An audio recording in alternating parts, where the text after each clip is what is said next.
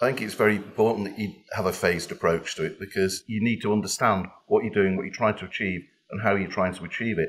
So running behind all these people's ideas, that they need a plan, they need a map of what they're doing and how they're going to get there and how they're going to achieve it. And I think Alan's point is very valid. Is dipping your toe in the water in the first place to see what digital technology can do for you is difficult. Where do you start? What do you do? And how do you go about it? So having simple devices and simple solutions that can be deployed very, very quickly is an ideal way of doing it. And it isn't cost prohibitive then. The problem's been a lot of people have gone for enterprise solutions and gone from the top down, got to the OT level and suddenly realised it doesn't work. So I think having this approach and trying things bit by bit is absolutely spot on.